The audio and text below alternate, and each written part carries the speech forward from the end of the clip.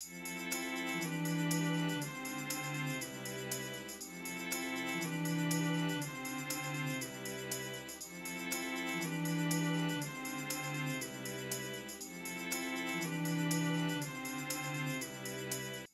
media is the most powerful entity on earth. They have the power to make the innocent guilty and to make the guilty innocent, and that's power, because they control the minds of the masses.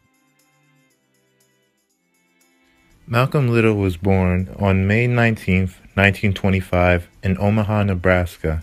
His mother was a homemaker, and his father was a Baptist minister, an avid supporter of Black nationalist leader Marcus Garvey.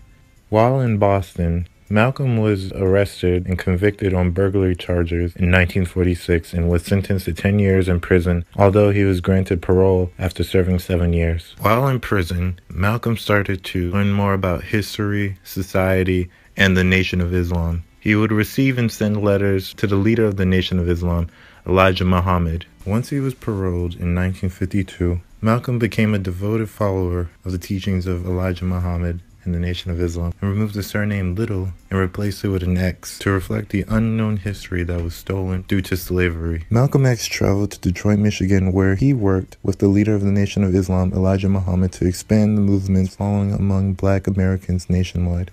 Malcolm X became the minister of Temple No. 7 in Harlem and Temple No. 11 in Boston, while also founding new temples in Hartford and Philadelphia. Malcolm exhorted Black people to cast off their shackles of racism by any means necessary. You don't have a peaceful revolution. You don't have the turn-of-the-cheek revolution. There's no such thing as a nonviolent revolution. Such militant proposals of violent revolution to establish an independent Black nation won Malcolm X large numbers of followers as well as many fierce critics. In 1960, he established a national newspaper, Muhammad Speaks, in order to further promote the message of the Nation of Islam. Due primarily to the efforts of Malcolm X, the Nation of Islam grew from a mere 400 members at the time he was released from 1952 to 40,000 members in 1960. Malcolm X had emerged as a leading voice of radicalized wing, presenting an alternative to Dr. Martin Luther King Jr.'s vision of racially integrated society achieved by peaceful means. In 1963, Malcolm X became deeply disillusioned when he learned that his hero and mentor had violated many of his own teachings by carrying on many extramarital affairs. His feelings of betrayal, combined with Muhammad's angers over Malcolm's insensitive comment regarding the assassination of President John F. Kennedy, led Malcolm X to leave the Nation of Islam in 1964. After his epiphany at Mecca, Malcolm X returned to the United States less angry and more optimistic about prospects for a peaceful resolution to America's race problems. The true brotherhood I had seen had influenced me to recognize that anger can blind human vision.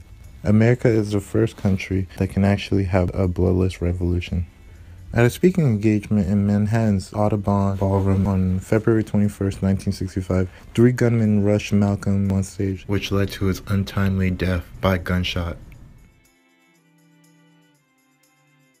Malcolm's ideology of by any means necessary has remained a staple within Black intellectual thought. He was more than just a radical, as he was typecasted in mainstream media, but a hero, a person who spoke up against a racial industrialized system that ignored the woes of Black people and used his intelligence to combat the ideology that relegated Black thought and Black lives to worthlessness and nothingness. He stands as a symbol that regardless of what we go through in our lives, if we go to prison, if we don't continue with mainstream education, that we can still be intellectual, that we can still be strong, and that we can still fight for our rights for our people.